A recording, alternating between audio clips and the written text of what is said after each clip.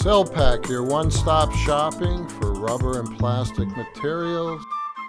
Today we'll be making a tutorial on latex mask using a plaster mold and a Silpak latex RL-460. We need to make an impression of a mask, which is done in plaster and mostly clay.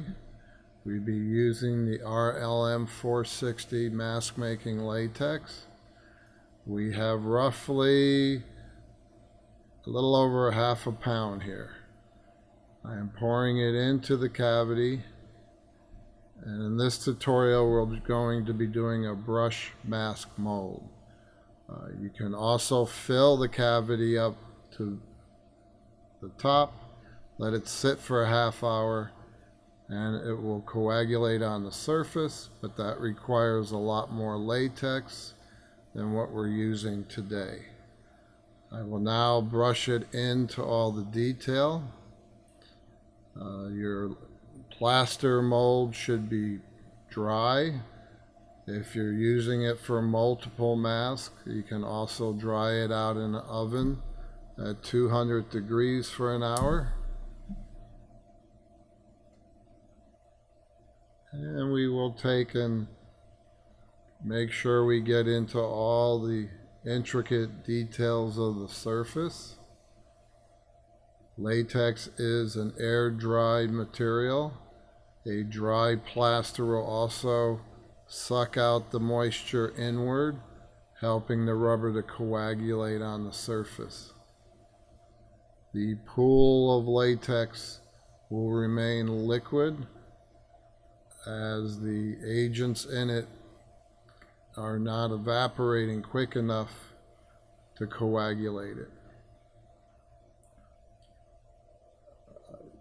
Silpak makes 5 different latexes for various projects, from mold making to mask to prosthetics.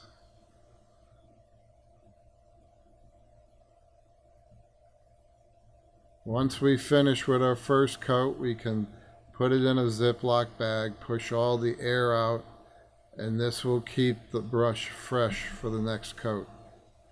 We also placed a plastic over the piece to allow the plaster to pull in some of the water.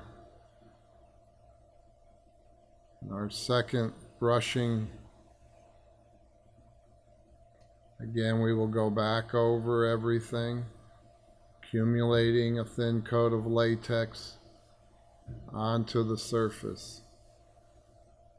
If you get a little bit over the top edge, all this can be trimmed afterwards, so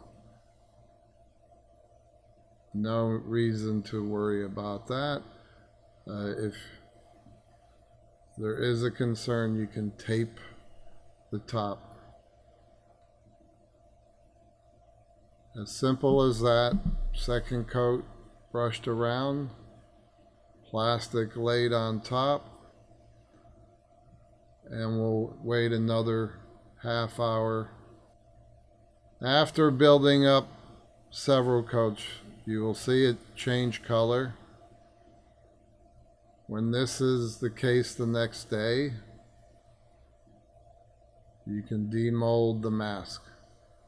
When the mask is freshly demolded, it may want to stick to itself, so a little talcum powder will keep the rubber, which is still slightly curing. As you see, we have a lion's head, and in this piece we filled the lion's head with a urethane polyfoam. And I thank you for joining us here at Silpak.